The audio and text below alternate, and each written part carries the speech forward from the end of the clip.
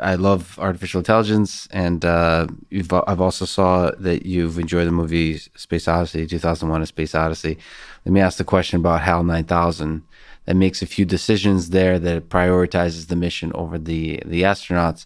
Do you think, from a high philosophical question, do you think HAL did the right thing of prioritizing the mission? I think our artificial intelligence will be smarter in the future. For a Mars mission, it's a great question, though, because the reality is for a Mars mission, we need fully autonomous systems. We will get humans, but they have to be fully autonomous. And that's that's the most important concept, because, there's not going to be a mission control on Earth, 20-minute time lag. There's just no way you're going to control it. So fully autonomous. So people have to be fully autonomous as well, but all of our systems as well. And so that's the big design challenge. So that's why we test them out on the moon as well. When we have a few second, 3-second time lag, you can test them out. We have to really get autonomous exploration down. You asked me earlier about Magellan. Magellan and his crew, they left, right? They were autonomous. Mm-hmm. They were autonomous. They left and they were on their own to figure out that mission. Then when they hit land, they have resources. That's in situ resource utilization, and everything else they brought with them.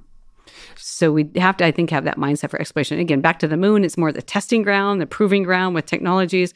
But when we get to Mars, it's so far away that we need fully autonomous systems. So I think that's where, again, AI and autonomy come in.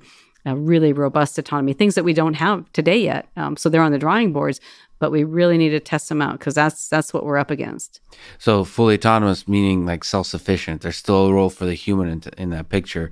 Do you think there'll be a time when AI systems, just beyond doing fully autonomous flight control, will also help or even take mission decisions like HAL did? That's interesting. It depends. I mean, they're going to be designed by humans. I think, as you mentioned, humans are always in the loop. I mean, we might be on Earth. We might be in orbit on Mars. Maybe the systems, the landers down on the surface of Mars.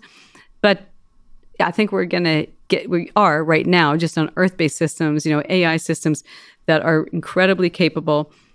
And, training them with all the data that we have now, petabytes of data from Earth. What I care about for the autonomy and AI right now, how we're applying it in research, is to look at Earth and look at climate systems. I mean, it's not for Mars to me today. Right now, AI is to eyes on Earth, all of our space data, compiling that using supercomputers, because we have so much information and knowledge, and we need to get that into people's hands. First, there's the educational issue with climate and our changing climate.